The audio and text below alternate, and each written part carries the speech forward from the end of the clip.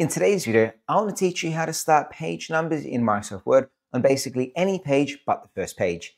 In this example, we're going to avoid the first two pages. We're going to pretend they could be the contents page and a header page. So we're going to scroll through. So you can see here, we're on page 1.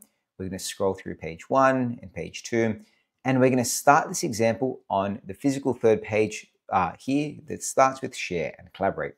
The first thing we need to do is actually create a page break between the first two pages and everything after that. To do that is really easy.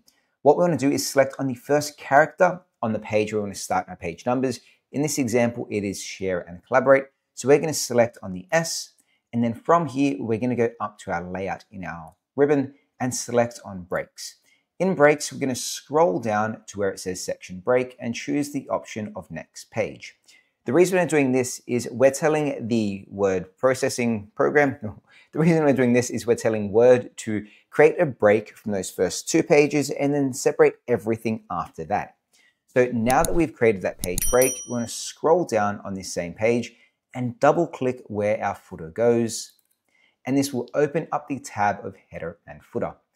By default, the option of link to previous is turned on. So we're going to turn this guy off by simply selecting on link to previous, and you see that button turns off.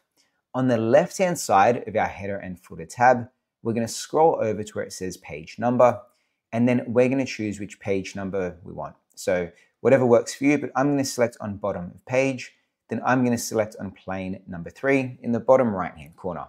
And you see here that the 0 appears in the bottom right-hand corner. This is cool, but maybe you don't want your pages to start on 0. Maybe you want them to start on page 1 or 2 or 3, whatever number you like. To change this while we've got this selected, we're going to select on page number one more time, scroll down to where it says format page numbers, the second option from the bottom, and where it says start at, instead of 0, we're going to tell it to start at number 1 or it could be 2 or 3 or 4, whatever number you like, but then I'm going to simply select on OK. And that 0 turns into a 1. The page after that is page 2, and of course, then it's page 3.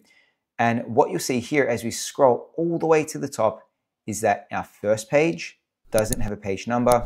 The second page doesn't have a page number, but then page 3, the physical third page, it is one we want to start our numbers on, and it starts from number 1.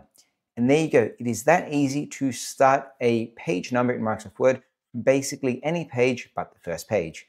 Of course, if you like this video, let me know by giving a thumbs up. If you're a supercharger, raise your computer, hit that subscribe button as well. Thanks for watching. See you next time.